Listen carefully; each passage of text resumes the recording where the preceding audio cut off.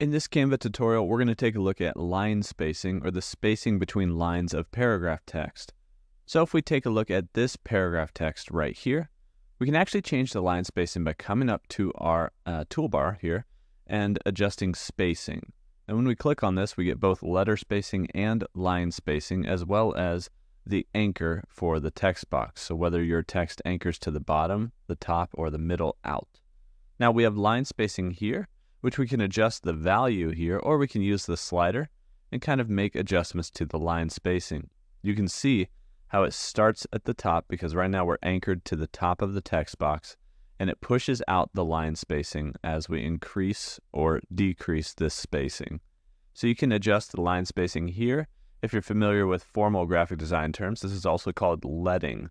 Now we can adjust it from the top or the bottom. So if we were to anchor to the bottom, you'll notice that the text actually comes out from the bottom up or from the center out like this. Now it depends on your placement of your text. For instance, if you're working with a header here that sort of anchors the text, then what you would want with this is for the spacing to go out toward the bottom. However, if this piece of paragraph copy was down here, you would want it probably to build upward, so you would anchor it to the bottom and then build it up instead of down off the page.